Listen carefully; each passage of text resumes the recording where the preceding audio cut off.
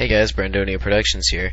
Now this video would normally be uploaded to YouTube, but to celebrate the new renovation of Megabyte TV, which is created by Mobile Phone 2003, Duncan, Mob3, whatever you want to call him, or it, to celebrate the celebration, I'm going to give you guys a nice Megabyte TV only access tutorial. Now, this, as you may know, if you're on my YouTube channel, you'll know that I'm making a series of tutorials on how to create your own website for personal use or for small businesses. Well, now I'm going to teach you how to create your own software for personal use. Okay, now as you know, I own a website called brandonsoft.com. Okay, I make software, and if you go here, you can press files and see all the software I make. And right now I'm actually going to teach you how to make software using the same coding I use when I'm making software.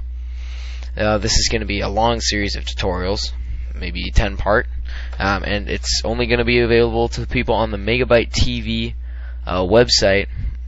And yeah, so to get this, the editor for the coding that we're going to use, you're actually going to want to Google. It's called Visual Basic 2008 Express Edition.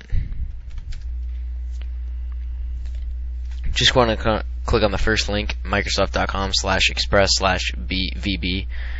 You're just going to want to press download, because that's all you're going to want. Download. Now, it takes a while to download, so I'm just going to go over it right now. If you take a look at this picture, this is the basic editor. Now you can make programs like they have right here. Of course, that is really hard to do. I don't know how you would do that, but yeah, you could create programs that big, or you could create simple programs like this. Contact Manager looks like they have. But yeah, just download this program. And once you download it, you're going to want to open it up. It takes a while to open up, so I'm going to pause it. Now, while it's opening up, it's actually going to tell you have a 30-day version. This 30-day version is free, and after the 30 days, you have to register.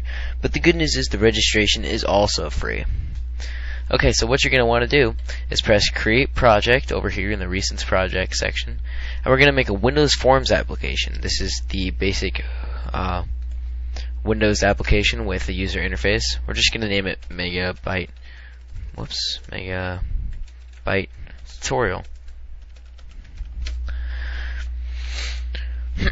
Now, how this program works is, once it loads up, we'll give it some time here.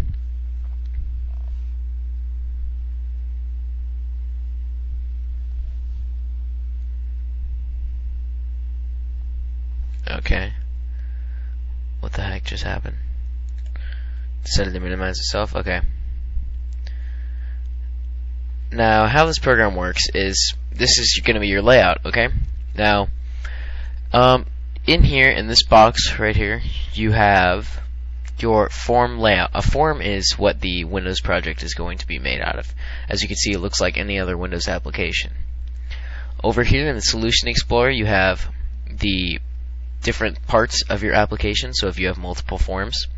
Over here you have the properties of the selected item, and over here in the toolbox, if you just drag your mouse over that, you can select several items to put into your form.